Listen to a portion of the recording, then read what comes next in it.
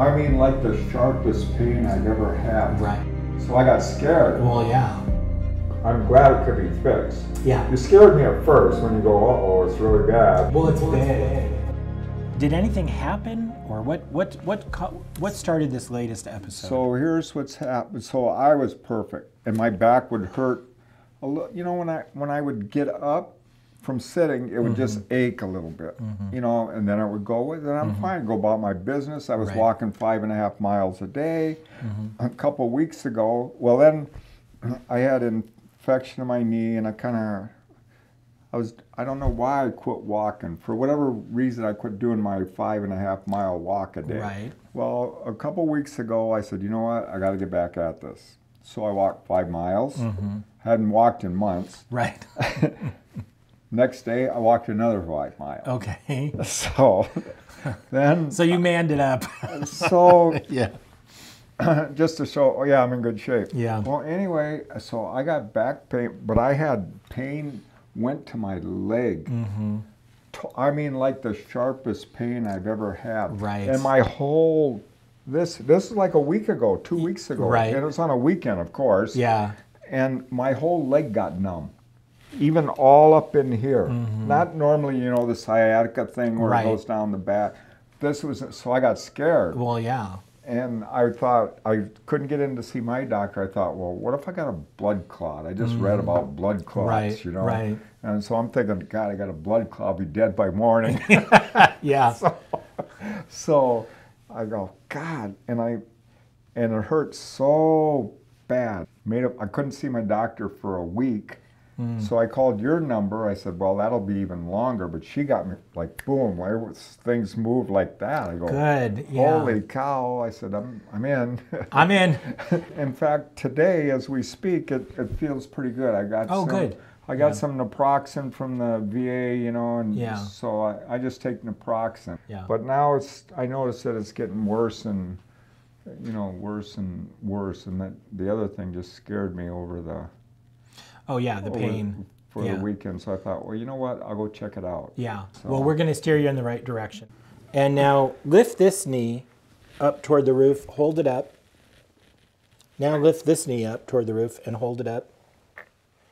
Now I'm feeling that's a lot weaker. Huh? This one's weaker. Yeah, that's what I'm thinking just now. Yeah. Lift this one up. Hold it up. And then lift this one up. Hold it up. Yeah. I'm putting the same amount. Can you feel me here? Yeah. How about here? Yeah. Same? Like the other day, I couldn't have. This is all the herniated disc, this big blob right here. Oh, wow. It's a big one. We count, the bones have numbers. Here's number 5. That's where your spacer is from before. Oh, okay. So that's got nothing to do with this. That's 5, 4, 3, 2, 1. So this herniation is between your 1 and your 2. Oh. And some of the nerves that come out there are the ones that help you flex your thigh and your hip, and that's why that thigh muscle feels so weak. Wow. It's big. A disc is a really unusual structure in the body. It's got a hard outer part, and then that thing's like Gore-Tex, and then a soft inner part that's like crab meat. Oh. That's a dumb, I don't know why we say that, but that's what it, well, that's I what can we relate say. to that. It is a little bit like crab meat. So if that outer part rips, the inner part can come through.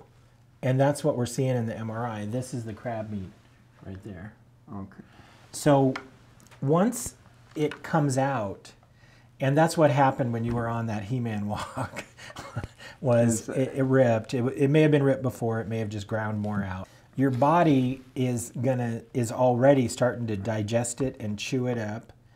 And if you leave it alone for long enough, your body's gonna take it all back and heal it up as best it can.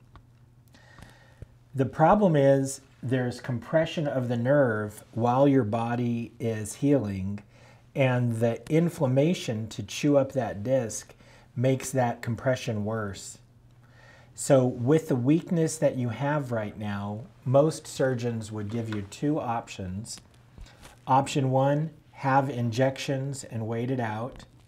Option 2, go in and remove the herniated part of the disc. just the part that's out where it shouldn't be. That surgery for removing the part of the disc that's where it's not supposed to be is called micro, because it's done through a microscope, discectomy, because it's removing the part of the disc that's out where it shouldn't be. Microdiscectomy. In general, what determines whether you need a microdiscectomy or just waiting is the weakness.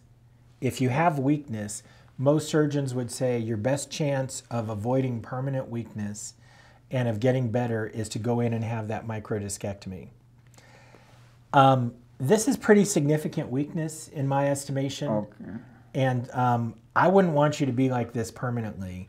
I know you're not out there trying to walk far because of the pain you're having right now, but the truth is you couldn't. And the disc is very large, and it's very easy to remove. So my recommendation for you would be to have it removed. To remove the disc? Yeah. What do you put in there then? Nothing. So the disc has come out. So all they're going to do, they're not going to remove the disc where it's supposed to be. They're only going to remove the part that's out and where it shouldn't be. Oh, they're going to like clean it up or... Clean it out. Clean it out. And that's actually the biggest risk of this surgery is, well, more disc could just come out, and it could. However, 80+% of the time it doesn't. Most of the time you have this microdiscectomy and you're done. If you don't, if more comes out, then they look at doing a fusion, which is to go in and take out, like you had between your L5 and your S1, they go in and take out the rest of the disc and put in a spacer. But there's a good chance they'd get away with just doing the microdiscectomy. So is this microdiscectomy, is that more invasive than the other one I had? Or It's much less. Sounds like it's much less. Anything with the word micro on it is good. I'm kind of thinking that's good. Yeah, I feel the same way, Pat. I feel the same way. So it's an incision in the back, usually less than an inch. No kidding. The surgeon looks down a tube, drills off some bone, takes out the disc that's sticking up there, and then closes. He's going to put me to sleep for this. It's done with you under a general anesthetic. You're asleep. The reason is it's not that it's such a big surgery, it's that you're on your stomach. So we got to make sure you breathe right. So you got to go to under general anesthetic, breathing tube. Oh, is that right? Yeah, yeah. You in good enough health for a general anesthetic? Is your heart still good? Yeah. Yeah, I haven't had, I mean, you walk the 5 miles, no problem. Yeah. Yeah. So you should, and you're not taking any blood thinners? I don't take any blood, except the naproxen for the pain now and then. That's okay. I only take B12. I don't know if this matters or not, but I have leukemia. I have what's called CLL. Right. I've had it for... I don't think it's going to be a problem. We would need his clearance for you to have surgery, so that's something easy to do. I guess my question for you is, given what I've told you today, should I send you to a surgeon to remove that disc, or should I send you to a pain management doctor for an epidural? There's no right and no wrong. Just comes down to you and what you want to do. Well, I suppose there's not really any recovery time for the surgery, right? It's about a week to heal up the wound. Yeah, because I know when you gave me a surgery, I got to tell you this story. So I didn't tell anybody I really had surgery. Well, really? I told somebody. So I go back to bus driving, right? I said, who told you I had back surgery? And well, so I said, you're sitting there and you heard some rumor that I had it and you're going to do it. And I said, look at my back. I said, look, there's not even a scar back there. I did, I swear to God. So, oh my but goodness. I had this big one across your belly. So, I mean, I went back to work. You were fine. This is a lot less surgery than what you had before. So, I would kind of go with what you'd say. I would probably rather have the surgery done. That's what I would recommend. If it were me, that's what I would do.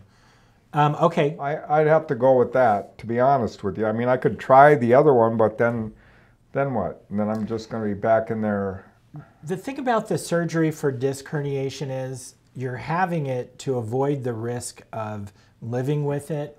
So if you're going to do it, it only makes sense to do it right away. Yeah. It doesn't make sense to take all that risk and then have the surgery. If you were going to do that, there's no point in having the surgery. Yeah. So the goal is to get better faster. You want to start as soon as possible. So anyway, well, you know what? I'm glad. I'm glad it could be fixed. Yeah. You scared me at first when you go, uh-oh, it's really bad. Well, it's big. It is big. I guess I don't know that. No, it is. It's maybe 10 times the size of most herniations. Is that right? Yeah, it's a real big one. What makes that? I think it was because you kept walking the 10 miles. You know, well, I was walking like 4.5, almost 5 miles a day for like 3, 4, 5 months. Yeah. You know, listen, this is a freak thing. It happened, whatever. So, will I be able to walk after this? You will. Though? You'll be able to get back right to it. Well, let's see. That's what's important. It is, yeah. All right, we're on it. Wow. Good to see you, sir. Good.